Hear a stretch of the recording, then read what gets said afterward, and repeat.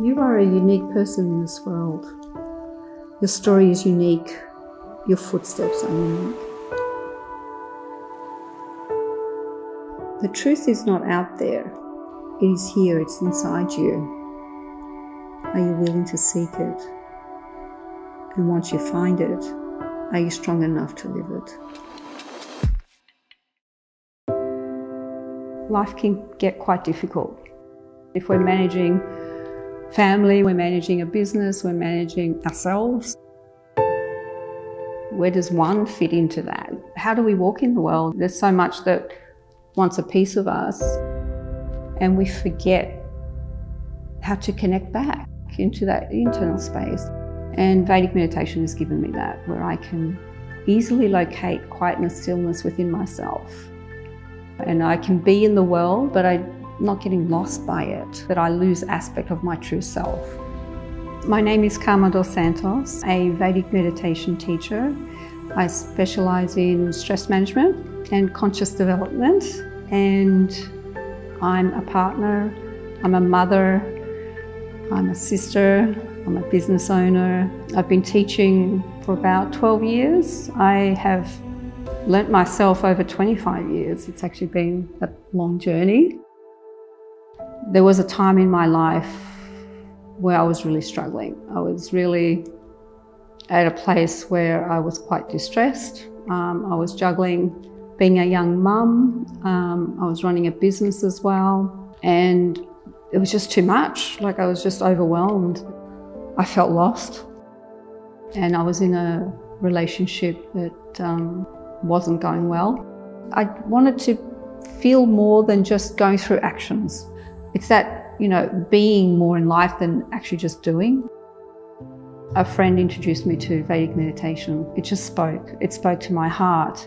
It's a profound meditation technique that takes you into a much deeper level of quietness and stillness within yourself. I often like to talk about it as a journey home.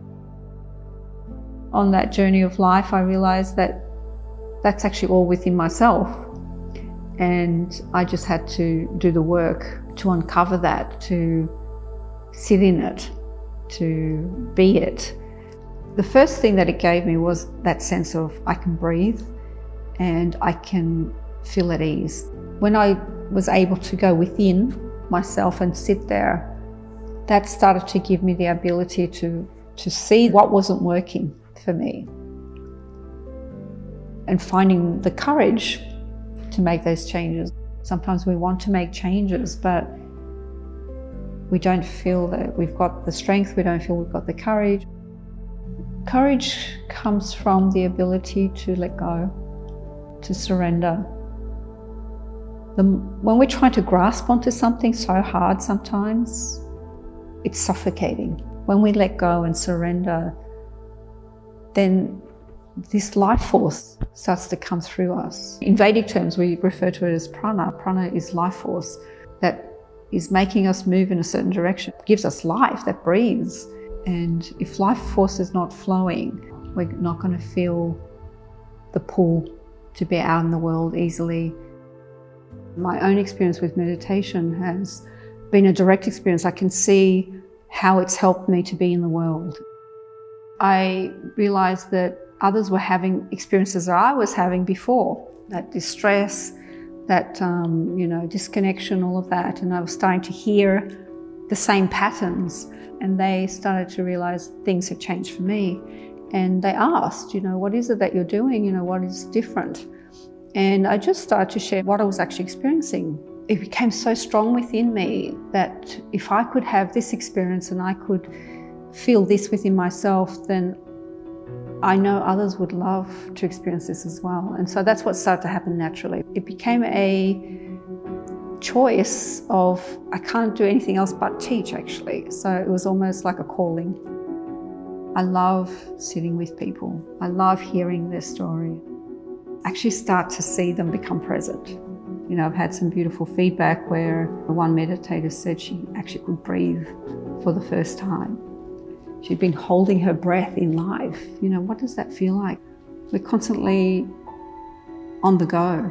like we're just busy all the time. Sometimes we just need to stop and ask ourselves, what am I being busy with? You know, what is it? Is it important? Often people are coming because they're overwhelmed, they can't engage, they're depressed or they're anxious. Sometimes they're walking in the world but they're not connected to it. And when they feel disconnected is actually when the anxiety starts to build up.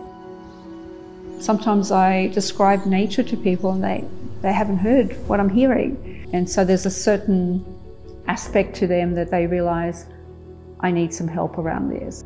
So there's something within themselves that they know this is not how it should be. I'm not settling. Why is that? Doesn't matter if we go and listen to a meditation app.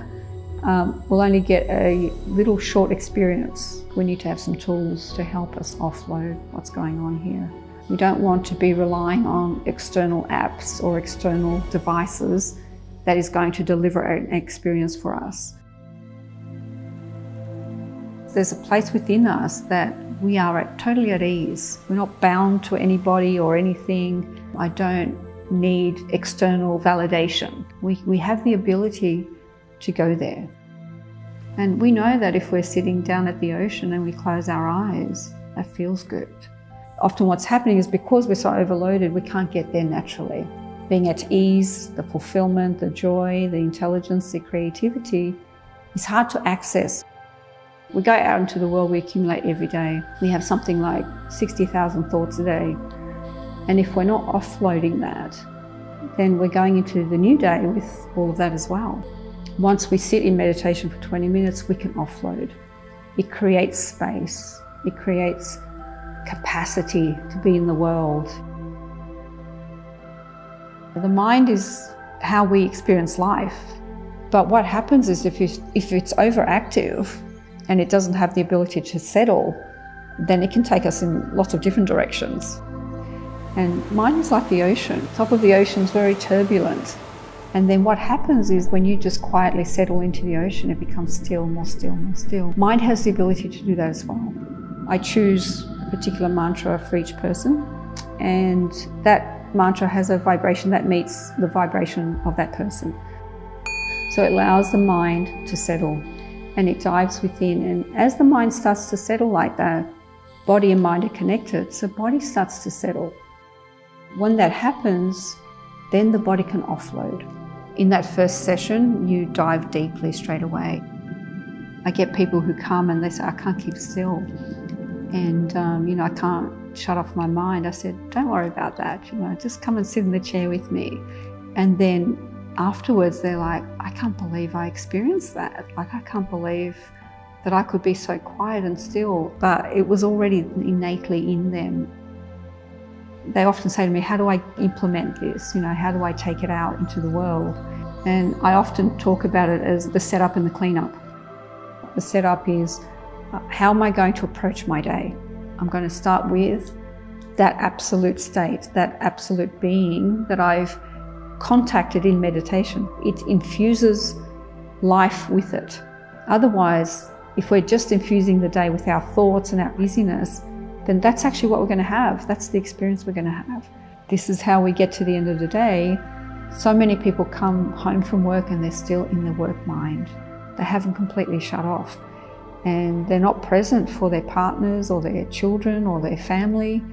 We need to just close the door, transition, let go, clean up, and then we can be with our partners, be with our family, be with our children. They don't want what we can give them.